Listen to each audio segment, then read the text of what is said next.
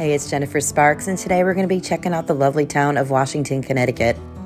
I was actually in New Milford, Connecticut, looking for the downtown. I had been at the Elephant's Trunk Flea Market, and I took the wrong turn and ended up in this town instead. The town was hosting a harvest fair the day I was visiting, so it was a little busy and noisy, so I had to axe out some of the sounds. We're going to take a peek at some of the points of interest in the downtown area, and then I'm going to be taking you to the George Washington Tavern. Really interesting place. I was there on a Sunday and I caught the brunch. It was awesome. And then I'm also going to be taking you to the Hidden Valley Preserve.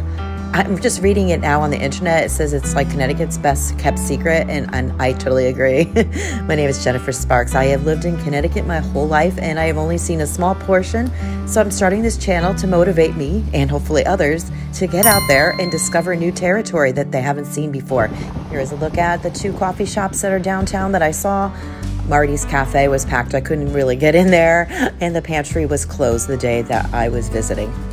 Washington was delightful to walk around. It wasn't very large. I mean, I can't compare it to, say, Mystic, Connecticut or anything, but it has a very nice small town feel. Walking around, you feel like you're in a Hallmark movie. In Gilmore Girls, the creator loosely based the story, the town Stars Hollow, around her visit to Washington, Connecticut, and her stay at the Mayflower Inn and Spa. Definitely would love to stay there one day. It's on my bucket list. Looks exquisite. If you're a fan of the show, you might want to go check this out. I'm sure you'll find like the points of interest very familiar to you, as you've probably seen them on your TV screen.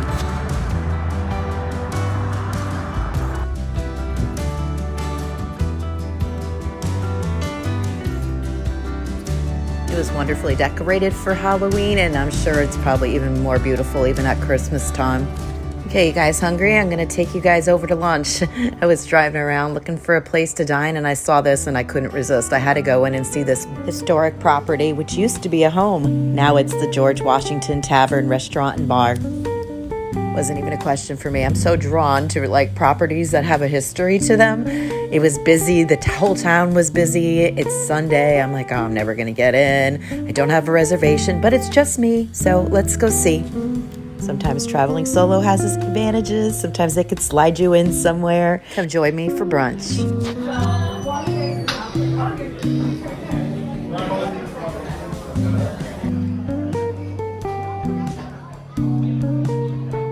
I was very fortunate. They were able to seat me, and they sat me in the tavern right next to the gorgeous fireplace. Very, very excited to go there in the wintertime. That would be amazing. Here's a peek at the menu. It was brunch, so they had a regular menu, but they also had some breakfast items as well.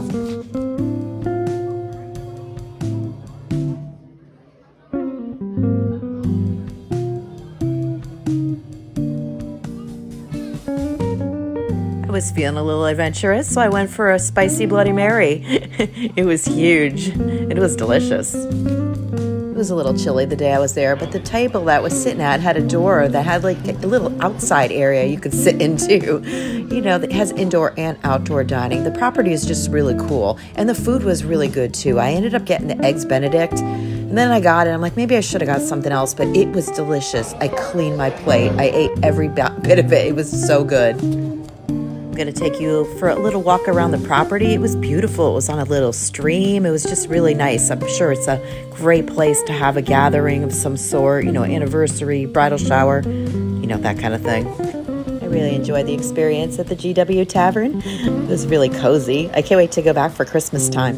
Very close to the George Washington Tavern is the Hidden Valley Preserve.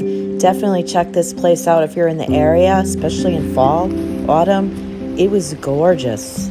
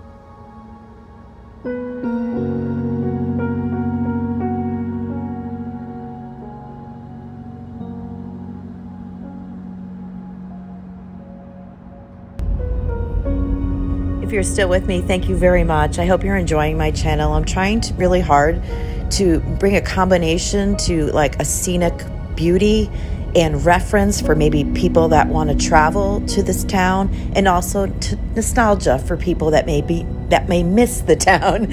So I'm really trying to find a nice balance in my videos, and I'm hoping that you enjoy it. And thank you so much if you are subscribed and you do watch my videos. I really, really appreciate it. This is your host and your tour guide, Jennifer Sparks, wishing you a very magical afternoon in Connecticut.